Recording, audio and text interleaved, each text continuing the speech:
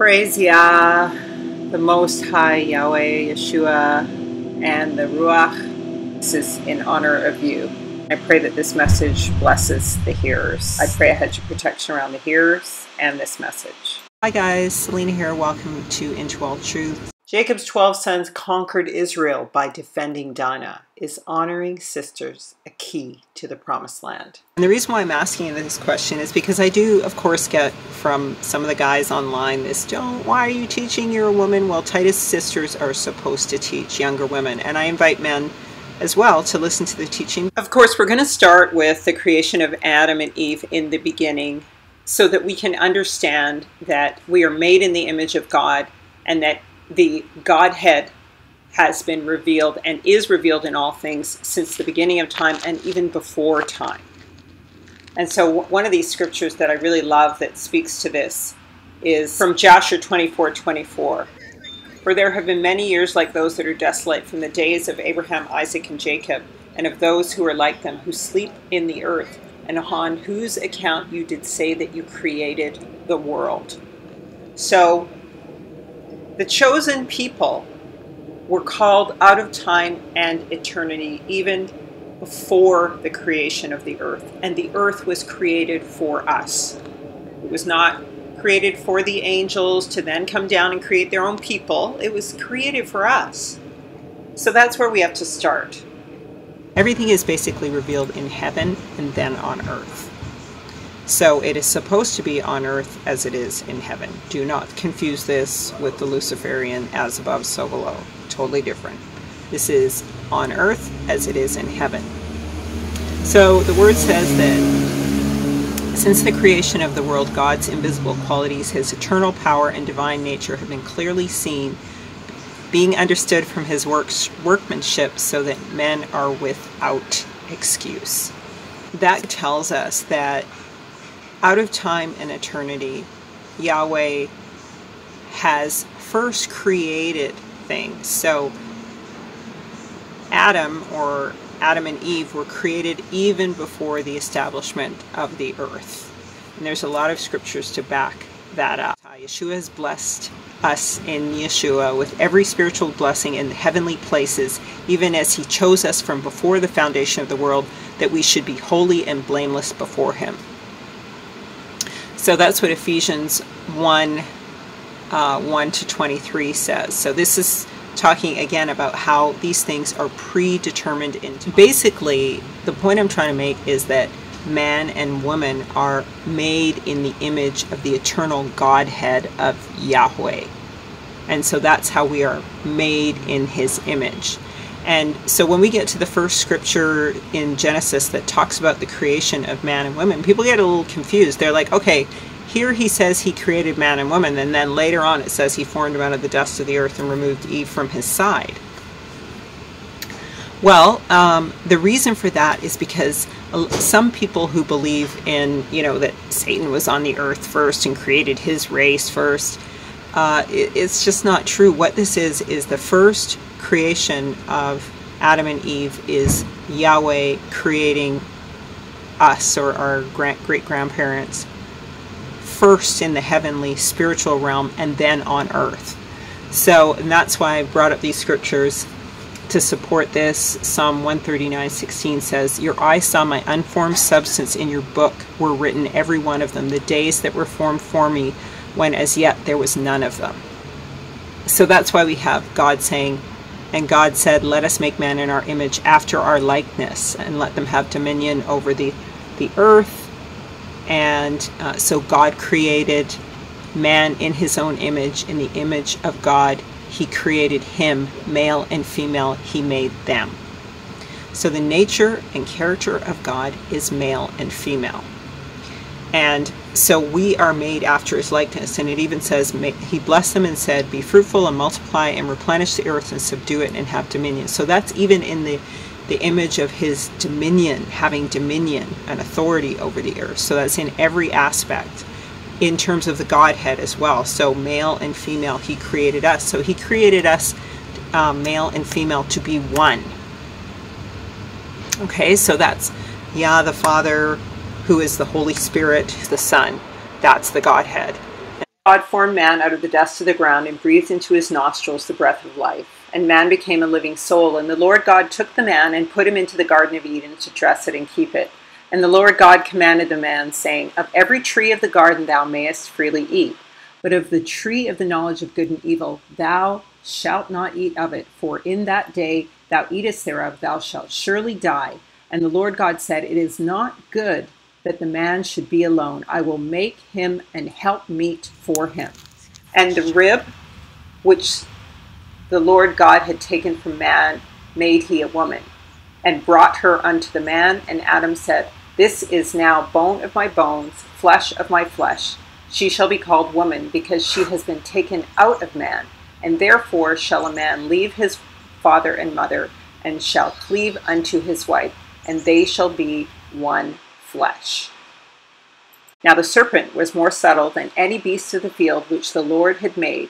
And he said unto the woman, Ye hath God said, Ye shall not eat of every tree of the garden? And the woman said unto the serpent, We may eat of the fruit of the trees of the garden, but of the fruit of the tree which is in the midst of the garden, God has said, Ye shall not eat of it, neither shall ye touch it, lest ye die. Now that last part was wrong. And the serpent said unto the woman, Ye shall not surely die. For God doth know that in the day that you eat thereof, then your eyes shall be opened, and ye shall be as gods, knowing good and evil.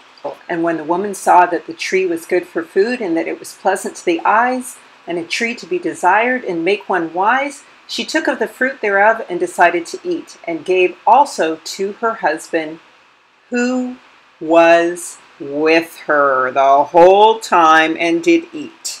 One of the main things that you'll notice here is that after Yahweh creates Adam, he gives him the instruction about the garden, to keep the garden. And he says, But of the tree of the knowledge of good and evil thou shalt not eat of it, for in that day thou eatest thereof thou shalt surely die. So what's happening here when finally Lucifer, the serpent, tempts Eve in the garden?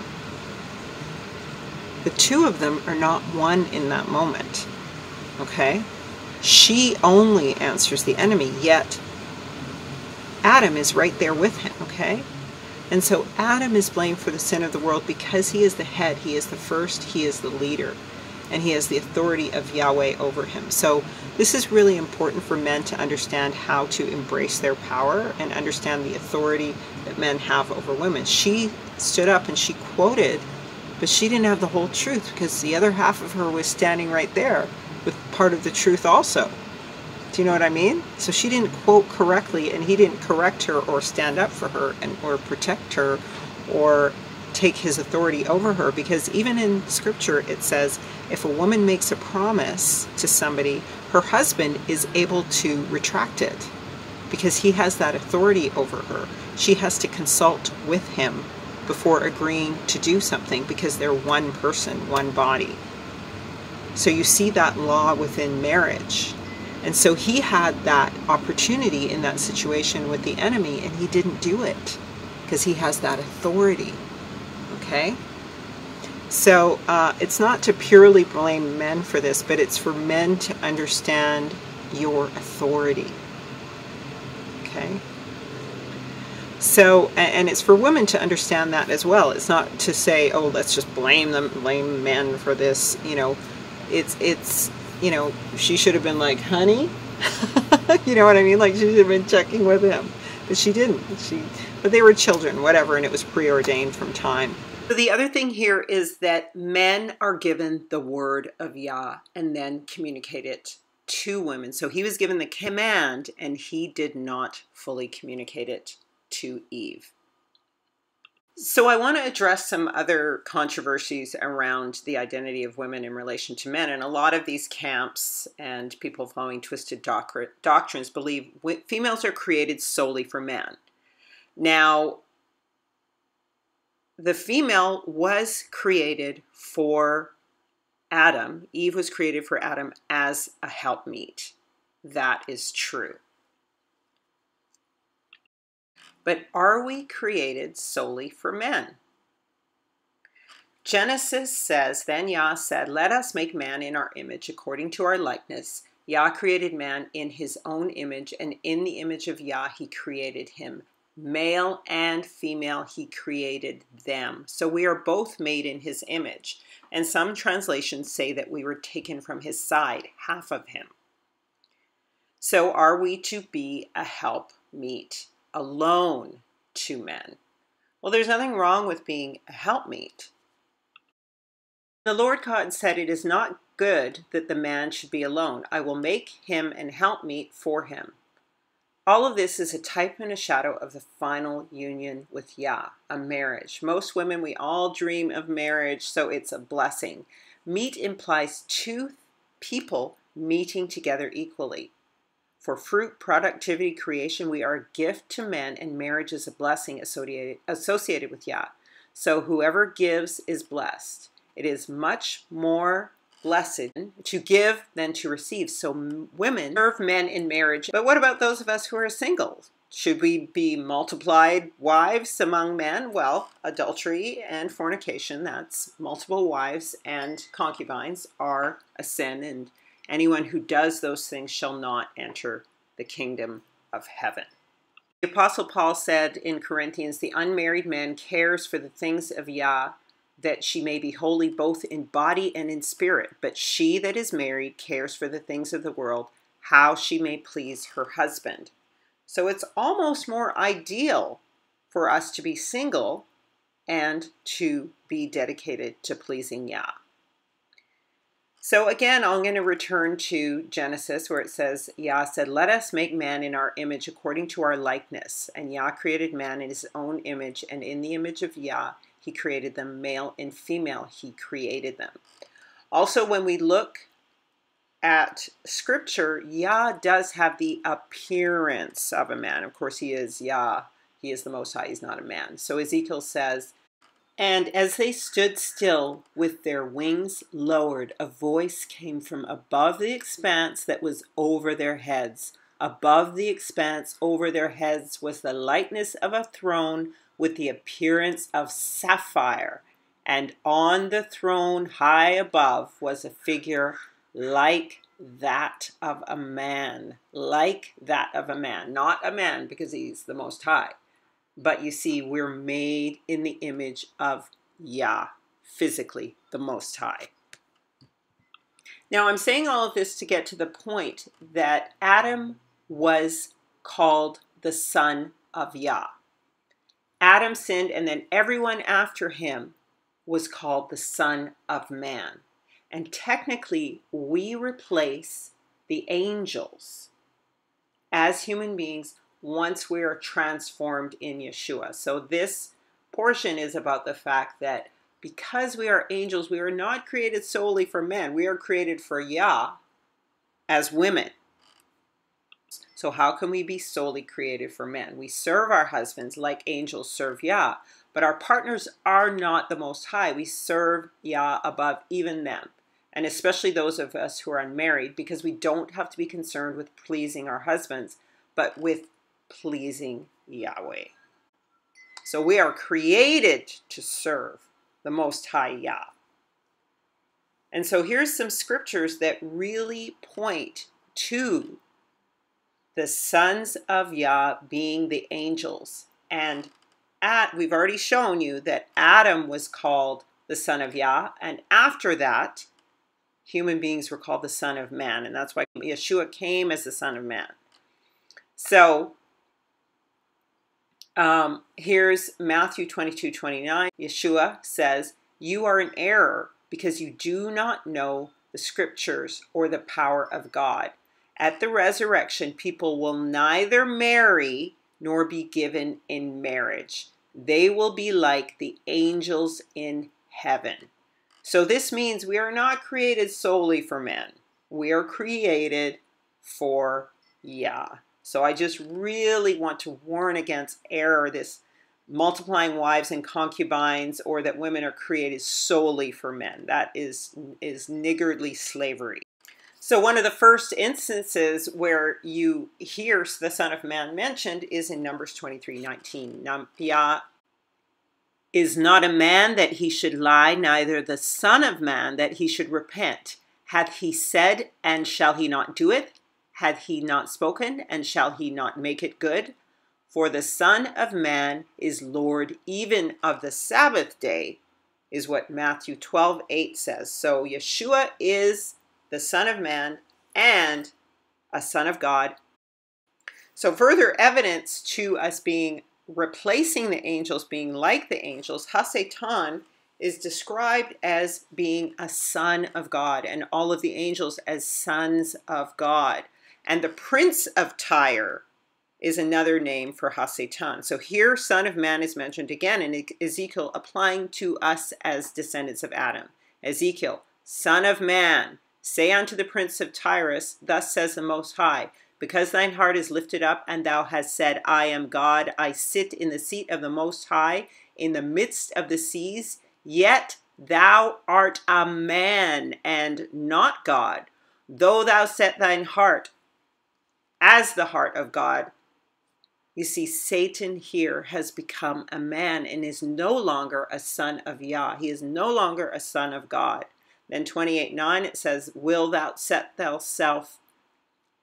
thou yet say before him that slayeth thee, I am God? But thou shalt be a man, and no God in the hand of him that slayeth thee. So again, Hasatan has become a man. Again, Ezekiel 28:12 says, Son of man, speaking to Ezekiel as Son of man, take up a lamentation upon the king of Tyrus, and say unto him, Thus saith the Most High, Thou sealest up the sum full of wisdom and perfect in beauty. Thou hast been in Eden, the garden of Yah. Every precious stone was thy covering. So it goes into all of the coverings that were upon him. But we see in this Ezekiel 28:13 that these are the descriptives of Hasatan in Eden as the fallen angel. And now he becomes a man in his fallen state. And so here are all the scriptures that talk about the angels being referred to as the sons of Yah, or sons of God, as you might have heard it before. So that the sons of Yah saw the daughters of men, that they were fair, and they took them wives of all which they chose. And here's another one. Genesis, there were giants in the earth in those days, and also after that, when the sons of Yah came in unto the daughters of men, and they bare children to them, and they became the mighty men which were of old, men of renown. I'm not going to read all of these. Now, there was a day when the sons of Yah came to present themselves before the Most High, and Hasatan came also among them. Okay, and here's another one, the same thing. Sons of Yah came to present themselves before the Most High, and Hasatan came also among them to present himself before the Most High. And here's another one. When the morning stars sang together, and all the sons of Yah shouted for joy. And these are our promises. But as many as received him, to them he gave power to become the sons of Yah, even to them that believe on his name. For as many as are led by the Spirit of Yah, they are sons of Yah. For with earnest expectation every creature waiteth for the manifestation of the sons of Yah, that ye may be blameless and harmless, the sons of Yah, without rebuke, in the midst of the crooked and perverse nation, among whom you shine as lights to the world. 1 John, behold what manner of love the Father has bestowed upon us, that we shall be called the sons of Yah. 1 John, we the sons of Yah, and it doth not appear what we shall be, but we know that when we shall appear, we shall be like him, for we shall see him as he is. So a third of the nations will be destroyed, and 1/3 of the angels felled. So a third of the nations will be destroyed, and 1/3 of the angels fell. So we will replace the angels.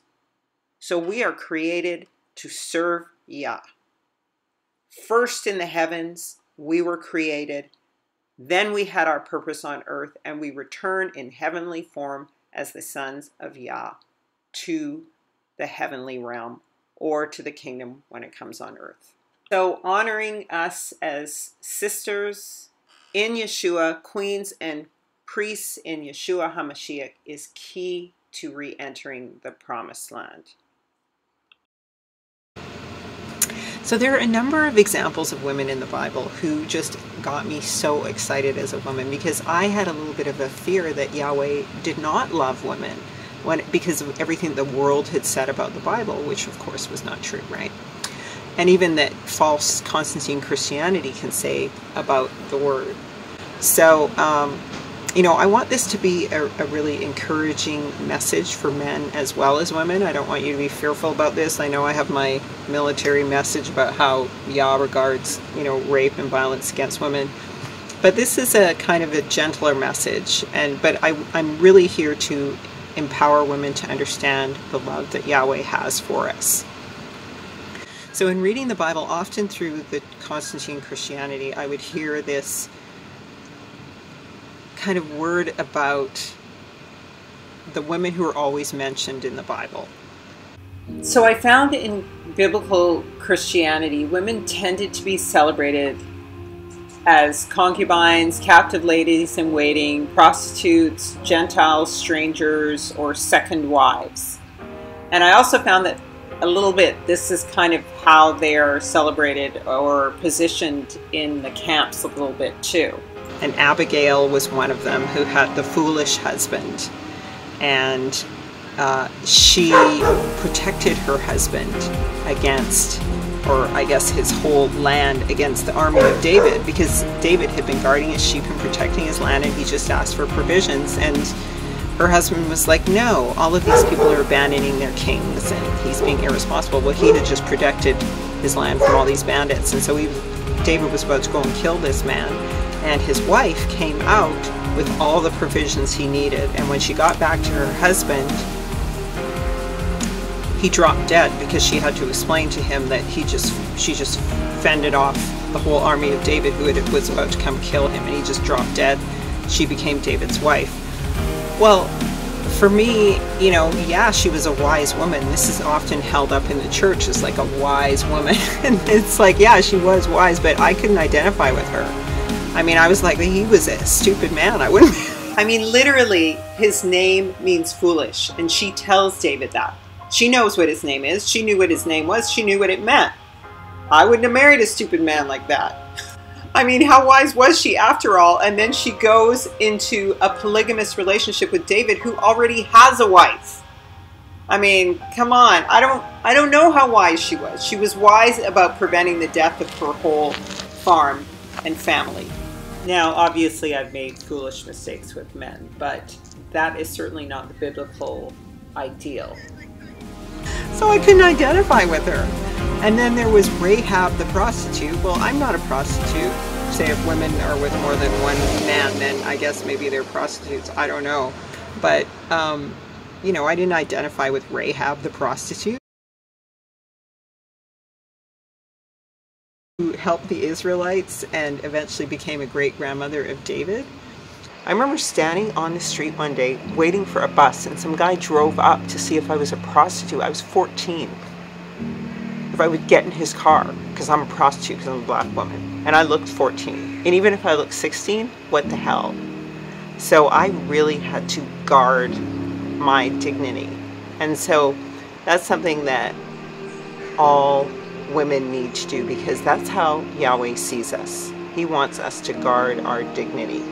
We are precious to him. And the scripture he always gave me over and over again when I would do that whole random grab a scripture thing, when I didn't know what was going on or where to go or what to do, it would be always, the king is enthralled with your beauty.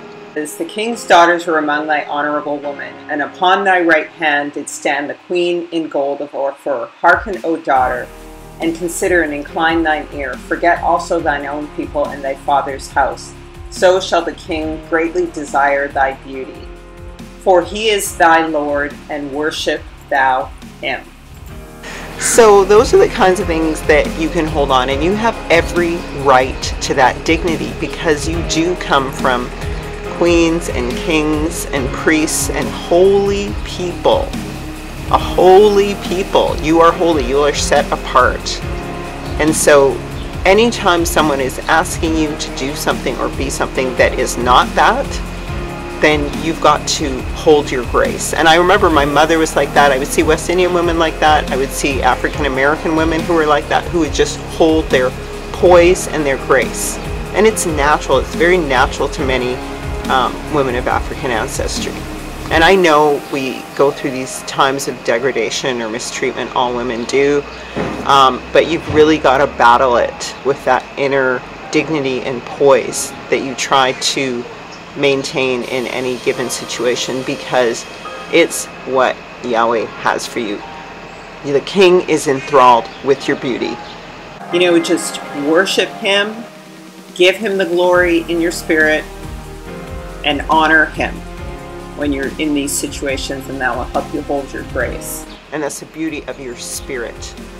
And so that should help you to carry yourself. And it's something that's taken a long time. You know, until you can hold it with grace and kindness, try to be kind and loving to people, but you have every right to carry yourself with grace and dignity.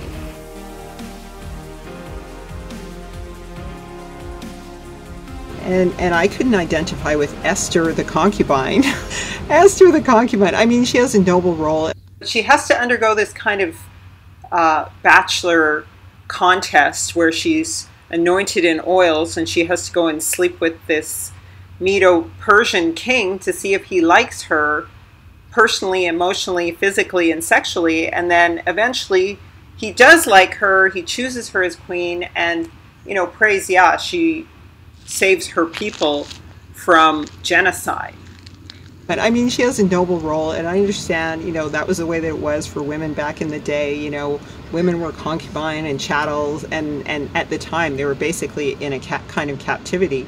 So that was the best she could do in the situation that she was in, and in her lowly place, Yah lifted her up for such a time as this. And I understand the grandeur of that, but I'm like, Bachelor, I watched The Bachelor, and I'm so disgusted with that show. So I'm like, I'm not going to go and be part of one of those women on The Bachelor and see if the guy will like me and court a man. I think a man should court a woman.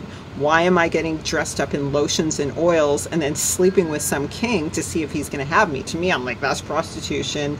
That's a concubine. She's not even sure that she's going to get married. I think that, you know, Yah prefers that we're honored more as women. And I know he does. So I'm like, I can't identify with her. And then there was, these are all the women lifted up in the church. And then there was Ruth. She slept at Boaz's feet. And again, it was like covered herself with his blanket.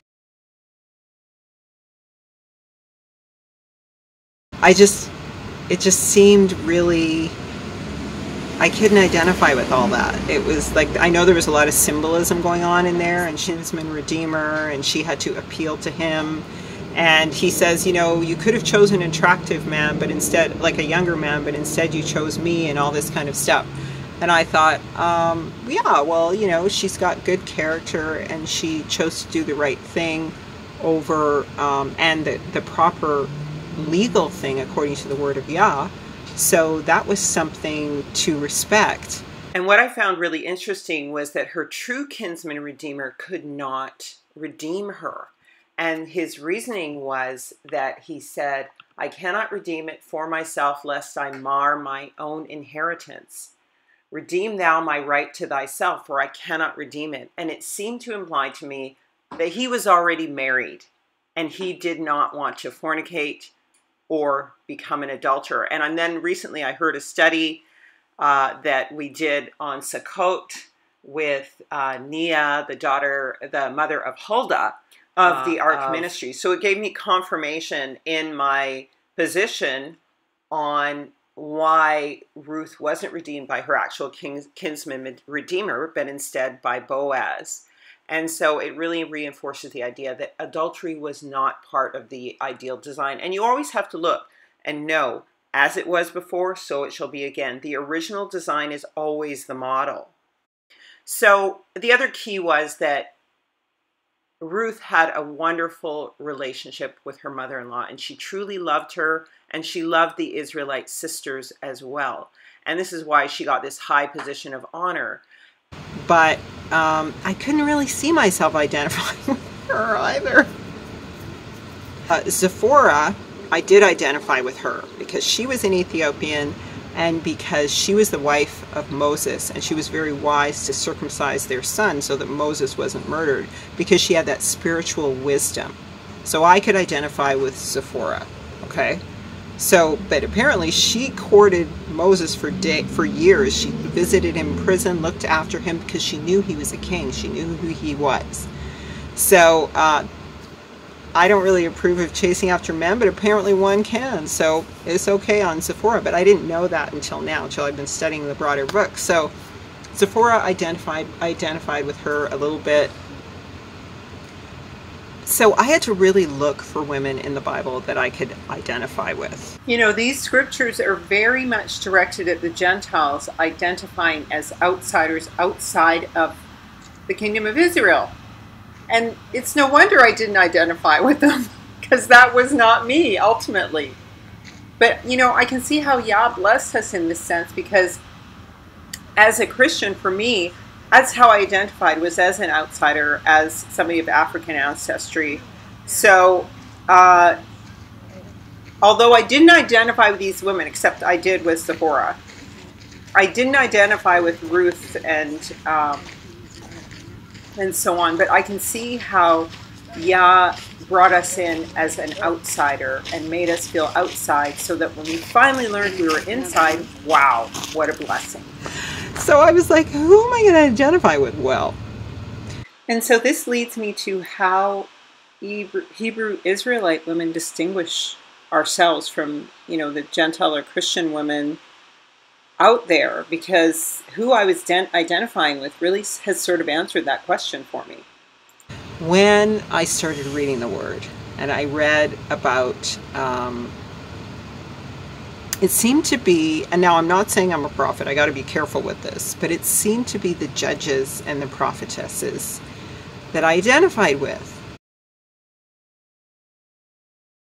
A prophetess is one who communicates God's heart, perspective, and counsel on the situation, and to use Paul's definition, comforts, encourages, and strengthens the community. So I will give you part 2 of this message in a couple of days, which I've already done, and that is because everyone's like, I've got to give my messages in small bites. So this is me trying to give you guys messages in small bites on part 2, which will focus around prophetesses.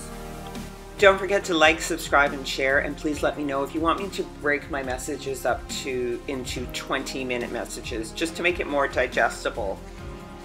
Thanks for watching. God bless.